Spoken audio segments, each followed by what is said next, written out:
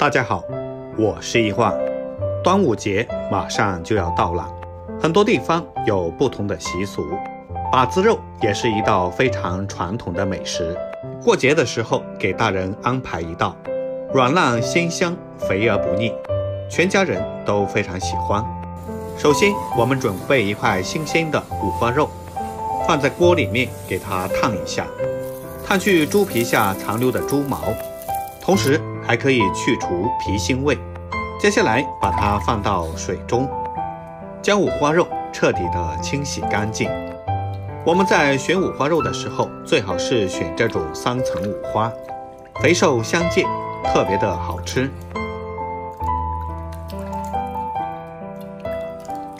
猪皮上用刀给它刮一刮，刮去猪皮上的污渍。接下来再换几次清水，把五花肉给它清洗干净。洗好的五花肉放到菜板上，切成1厘米左右的厚片，稍微切大一点，吃起来才过瘾。有的地方甚至切到了3厘米厚。全部切好之后，先把它放到碗中备用。接下来准备1小块的桂皮，1个白芷，3片香叶，2个八角，再加1把干辣椒，1小勺小茴香，再加1个去籽的肉桂，然后准备1小块的生姜，切成薄片，1小段大葱，切成斜段，切好之后放一旁备用。接下来准备一些鸟蛋，加入1勺食盐，再放入多一点的清水。先用淡盐水把它浸泡之后，再将它清洗干净。我们可以用手一个一个的清洗。看似非常干净的鹌鹑蛋，上面可能会残留一些鸟粪。全部清洗干净之后，再将它控水捞出。冷水放入锅中，然后开大火将其煮熟。煮熟之后，控水将它捞出，放到提前准备好的凉水中。经过热胀冷缩的原理，我们的鸟蛋才能够很好的剥壳。用这种方法，不管是剥鸡蛋还是鸭蛋，都非常的轻松，每个蛋剥出来都非常的完整。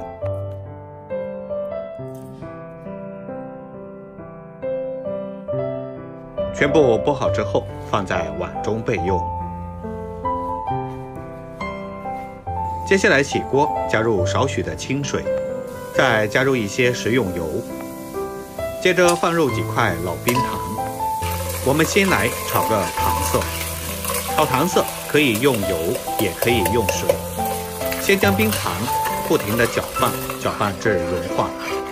在这里一定要开小火，先把冰糖炒至这样的金黄色。等到金黄色慢慢的变成枣红色，并起大泡的时候，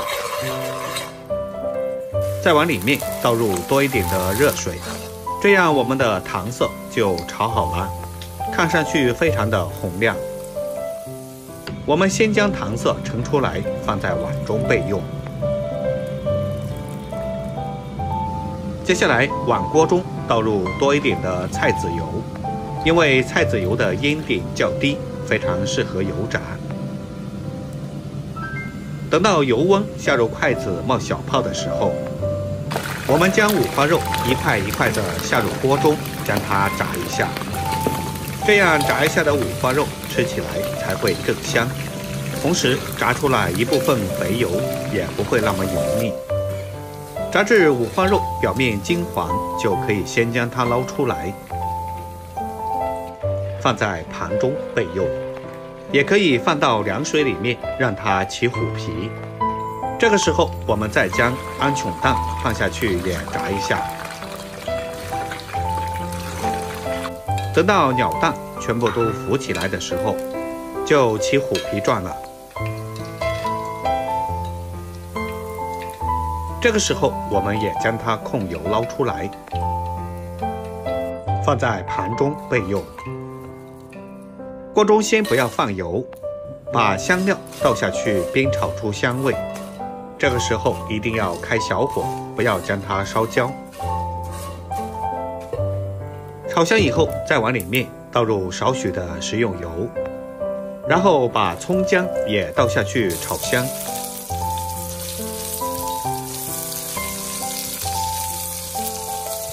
炒香之后，再把炸好的五花肉也加进来，继续煸炒一下，让五花肉表面也能够吸收里面香料的香味。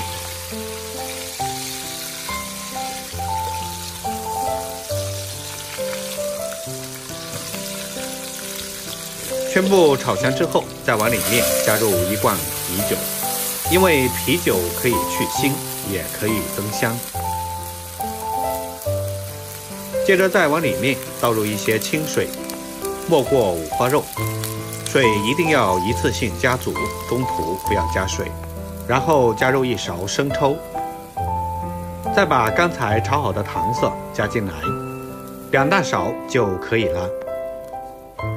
然后加入半勺老抽提色，适量的食盐，1小把冰糖，盖上锅盖，转小火焖半个小时。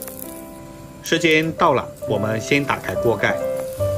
这个时候已经闻到很浓的香味了，但是还没有收汁。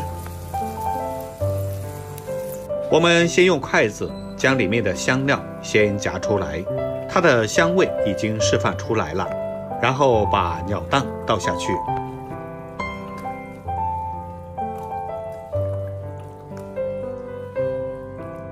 接着继续盖上锅盖煮20分钟。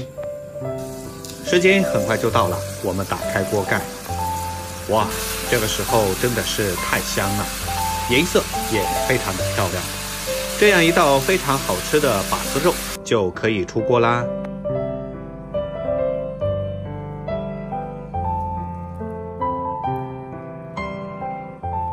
这样做出来的把子肉软糯鲜香，吃起来特别过瘾。